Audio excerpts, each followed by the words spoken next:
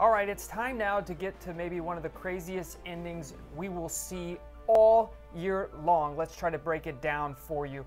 You will see coming up here in the white, St. Stephen's. They are ahead by 1. You can see Bunker Hill's coach on the bottom of the screen telling his defense to get off the field. There's 31 seconds left to go in the game. So St. Stephen's QB, Travis Connor, decides, I'm going to take the snap. I'll run it down the field.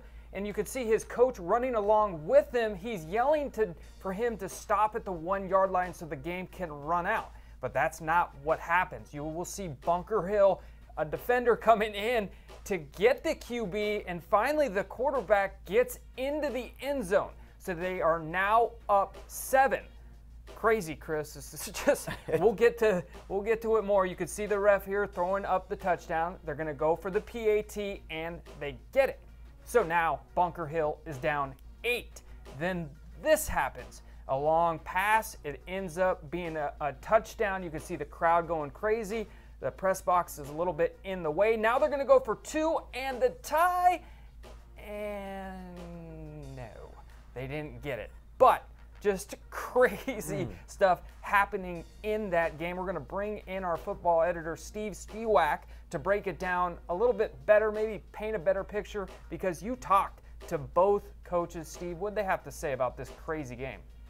This was really a bizarre finish, guys. Frankly, I've never heard of anything like it on the high school level. I talked to the Bunker Hill head coach, Travis Connor, and what he told me is, look, I wanted to give our guys a chance. Believe it or not, this exact sequence took place the day before when these two teams met for a JV contest. So Travis Connor called his guys off the field hoping that St. Stephen's would score and they would get another shot. He said, you got to give them a chance. And obviously, as we saw, Bunker Hill did get another chance and came so close to tying the game.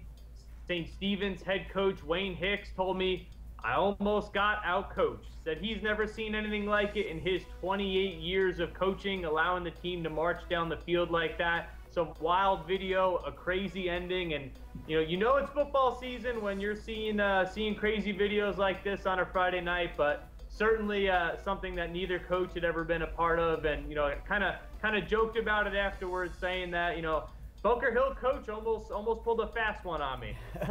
And Chris, we've been talking about this all morning and all day, trying to figure it out. And I know you always kind of brought up the point, why don't they just take a knee? But it's high school. It's not that easy. I know it's high school. I understand it. But it doesn't matter if it's a first down and 10 or if you're going to knee it anyways, so why even care about the defense? That's my point. It's like, if I'm going to knee it, I'm going to knee it if there's a defense there or not. If I need a first down to make sure that I get 4 more plays to take off the time, why not I just go get the first down and knee it? I just don't understand how it even got to the point of running up and trying to tackle a guy into the end zone to get another chance to score.